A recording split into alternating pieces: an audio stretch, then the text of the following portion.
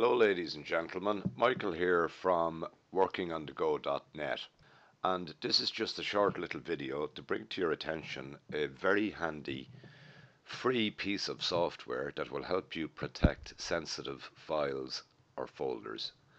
The beauty of this particular software lies in its complete simplicity, because whilst there are comprehensive methods to encrypt hard drives, parts of hard drives and much more besides, a lot of people find it all too technical and they're fearful of it because, for good reason, they're fearful of losing their work.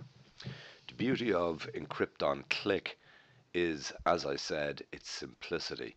So as long as you do not forget your password, which I would emphasize, or else you will lose the sensitive or confidential information and defeat the whole purpose of all of this. So with that warning in mind, I would suggest you give this a go by going to this particular website.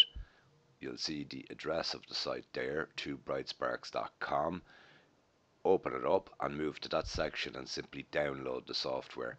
Now I've obviously already done that, so I'll just minimize window and we'll go to the program on my desktop, double click it and open it.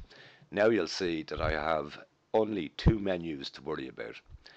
By picking the encrypt section, I can encrypt either a file or a folder, and the process involved is exactly the same. And this is how I personally use it. I personally tend to put maybe the documents that I'm working on when out and about on the move into a special folder. I call it by it whatever name is suitable for the job in question, and I encrypt it before I go on the move, so that, God forbid, my laptop's stolen or lost, they can play my music to their heart's content, but they're not going to get my sensitive or indeed very sensitive business information. So by way of a quick demo, all you have to do is click the folder file. You'll get a file tree like this. So I'm just going to go into Rosemary's documents, and I've created just a little demo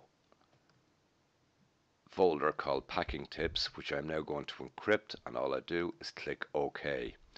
I have to enter a password twice, which I'll do quickly. I have to do it again and click OK. Now the job's already done, so I'm just going to close that and I'll go back to that particular folder, and hey presto, there's two documents inside that particular folder and they are encrypted and locked. Bottom line, folks, is they cannot be opened without a password. So for example, I'm on the move and I want to open that particular Word document to do some work on it. I'll double click it, put my password back in,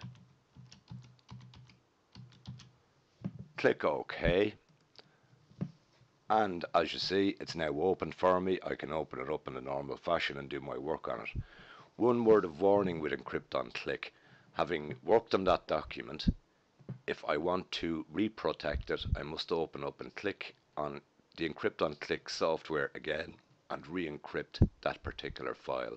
That's about the only downside to this free software, but I would view it as a minor one for many of you out there, and I believe the simplicity of it all more than compensates. Some of you will disagree, but others I think will find it very useful. So I'll sign off for now, folks. Thanks for your time. Happy working on the move, Michael.